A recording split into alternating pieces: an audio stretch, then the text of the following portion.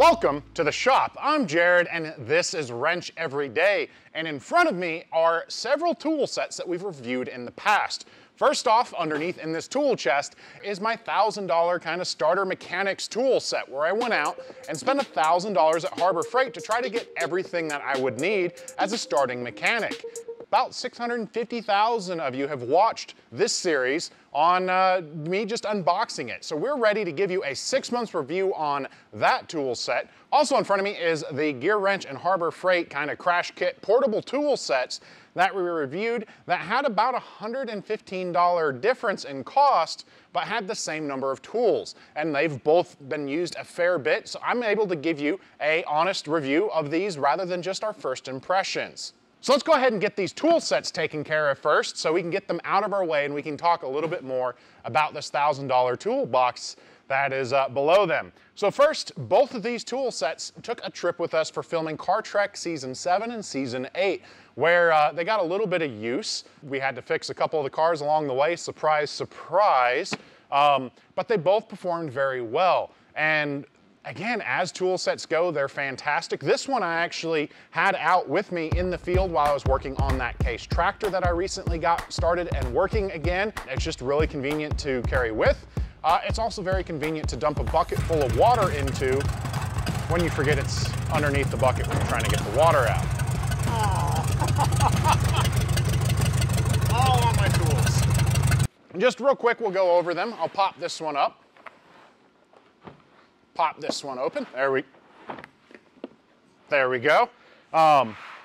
There's really only two things that I'm going to complain about this. One of them is not the tool set's fault at all. My 13 millimeter's gone, Mr. Bullion. I think it's still in your car that you sold and we don't have anymore. Thankfully, it's not a very expensive wrench to replace. It's just a great, simple tool kit. You're able to carry it with you. These Allen wrenches are a nightmare to kind of reform into the exact size that they need to be to close. It's kind of frustrating to get them in. Otherwise, my opinion of it still stands. It's a great buy. You're able to throw it around. And while I'm not saying just over $100 is cheap, you're not as hurt if someone decides to permanently walk off with it. It's been a great tool set. It travels incredibly well. You're able to throw it in your truck, in the back, in your trunk. It will bounce around, and for the most part, I've not had an issue with this thing popping open, losing tools, things getting unorganized. That's where this gear wrench is not done very well. It seemed every time we stopped somewhere, we had gear wrench tools all over the place.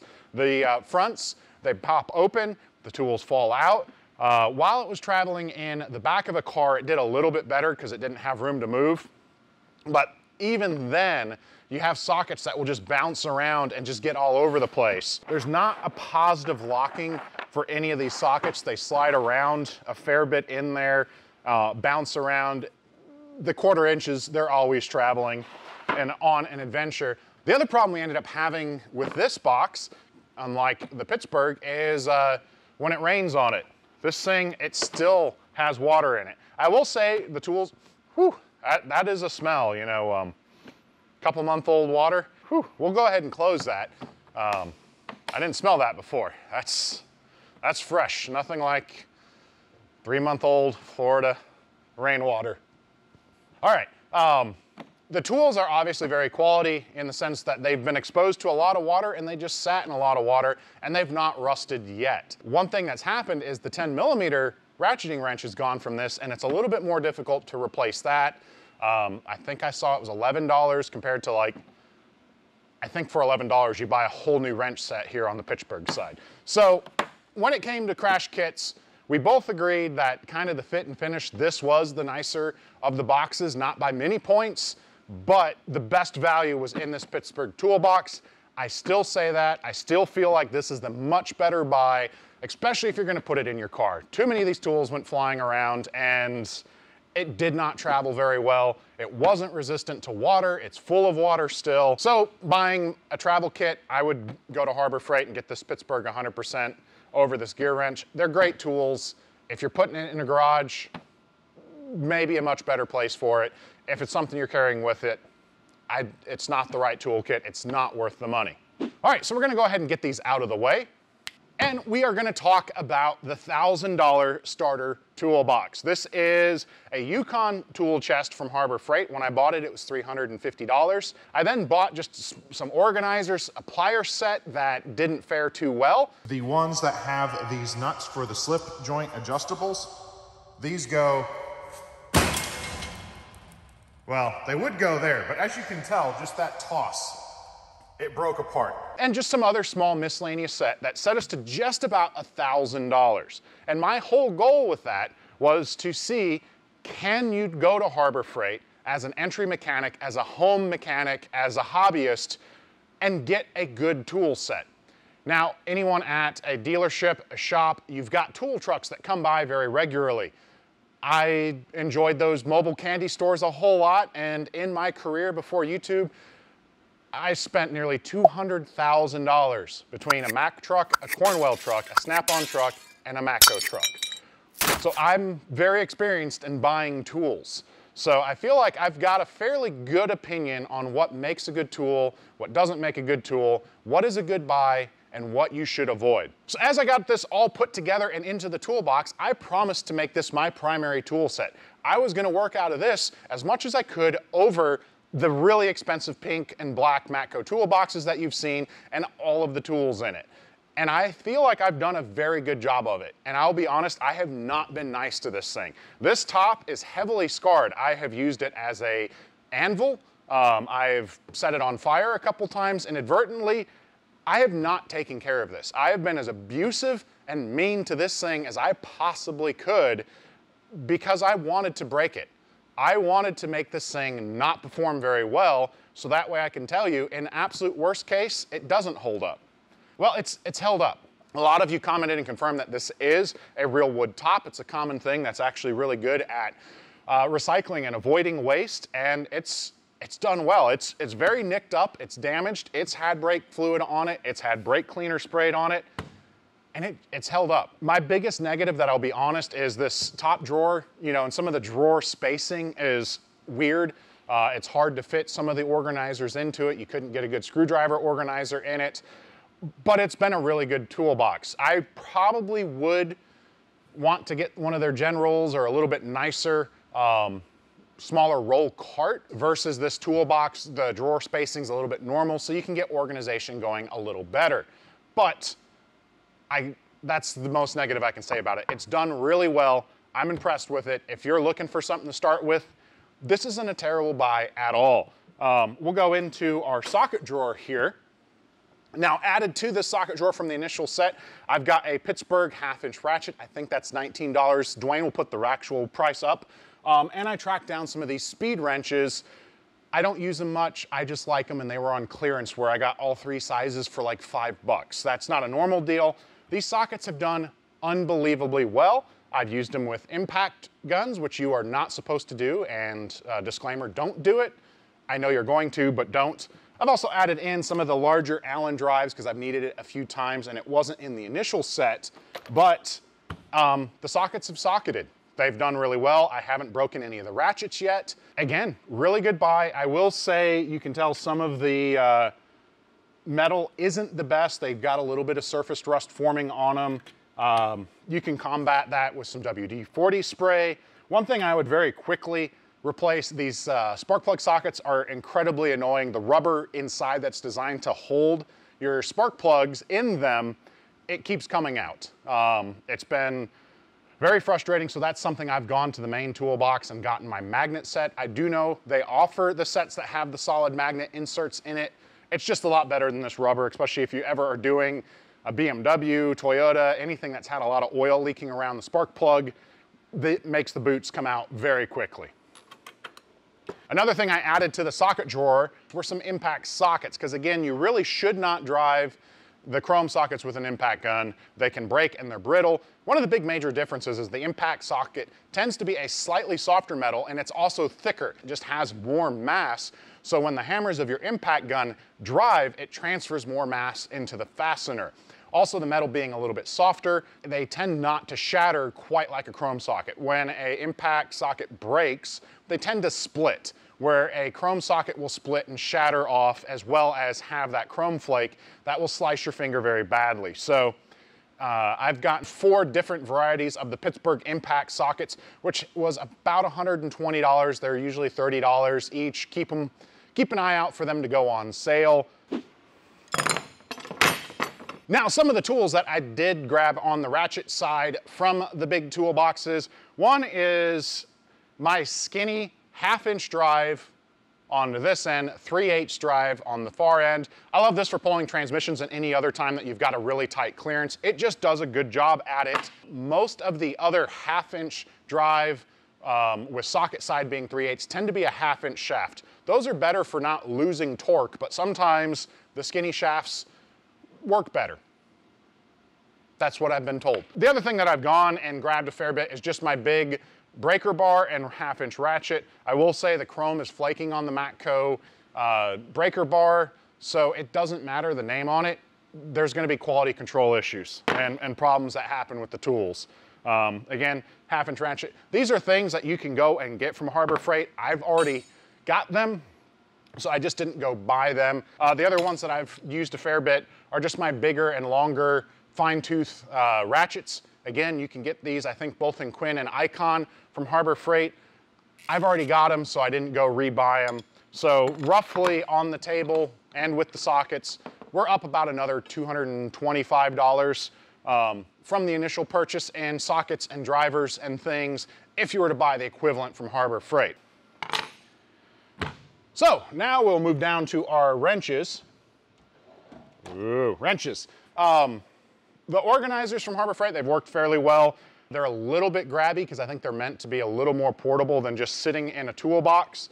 One thing I'm not the biggest fan on the open end side of the wrenches is they don't have any type of positive torque lock. Matco has some flank drive from Snap-on where there's some teeth kind of built into the open end. It helps keep you from rounding fasteners. Otherwise, they've been good. The ratcheting wrenches, they've all held up. The 2 wrenches that I most commonly would get out of the big toolbox, one are, I can't even remember, socket end. I don't know, they have basically a small socket on the end and they just work really good for some tight spaces.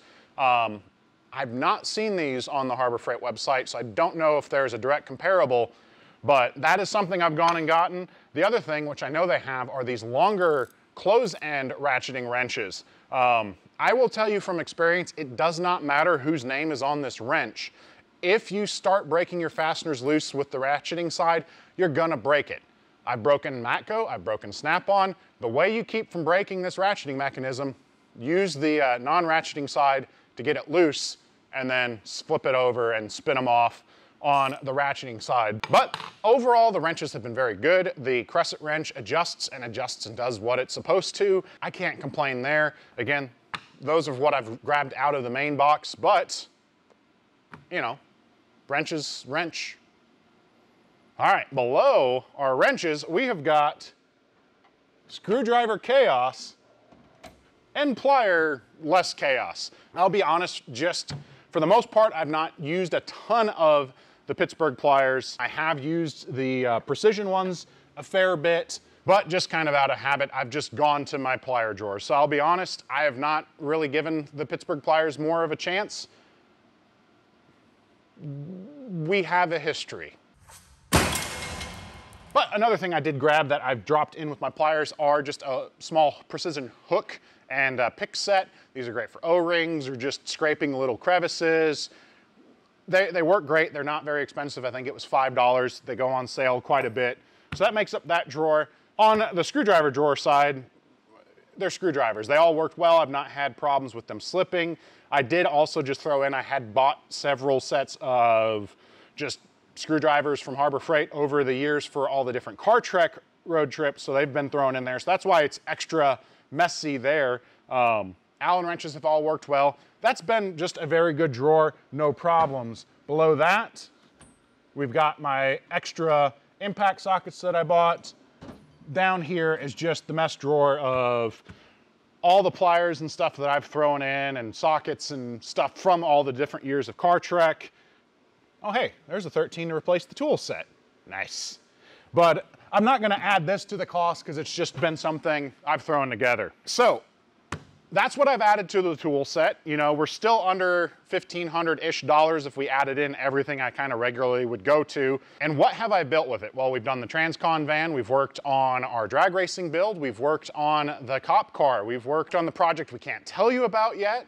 I've done several engine stuff just off camera. I've done some of my own projects. I have used this as much as I can here in Georgia for 6 months straight. And I can confidently say, if you are starting off in a shop, your $1,000 is way better spent with Harbor Freight when it comes to quality and affordability than you'll ever get on a tool truck. I'll be honest, it's easy to fall into that $15 to $20 a week trap that they get you with. Most of those purchases on the tool trucks do go on your truck account, which is just an independent contractor of the big companies where they basically are giving you interest-free loans. So it helps out a little bit, but you're paying for it in the cost of the tool. There's markups made from the manufacturer to the distributor to the truck guy. Everyone has to make money along the way.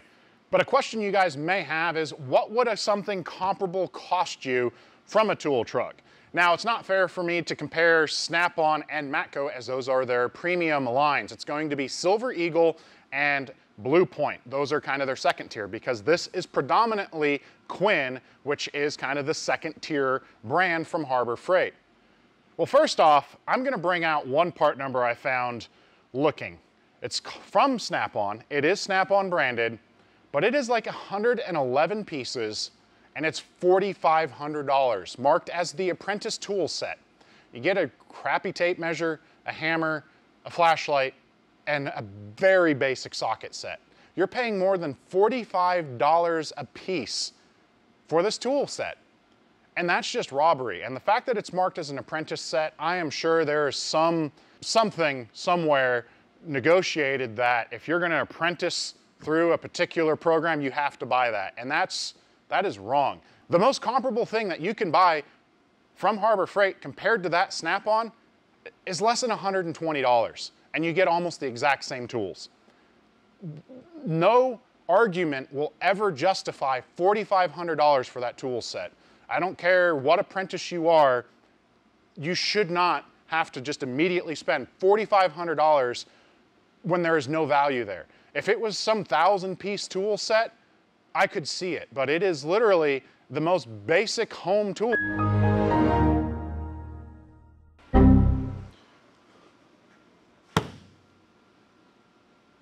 My soapbox got ruined. The camera went dead in the middle of that. But again, there's no justifiable reason to sell a 100-piece toolkit for $4,500. So let's move on to real comparisons. I've got some spreadsheets here that I looked at.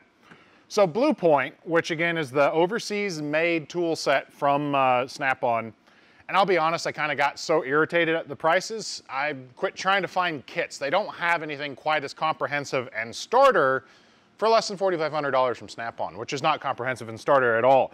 But if you were to buy a basic socket set, a socket wrench set, and a 1/2-inch set under the Blue Point name, you're $370, $670, and then $710. So that's $1,700 to get your sockets and very few wrenches from the Blue Point line on the tool truck for $20 a week.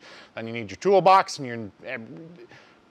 Guys, please, I've spent so much money on tool trucks. I was 18 years old. I like the bright and shiny.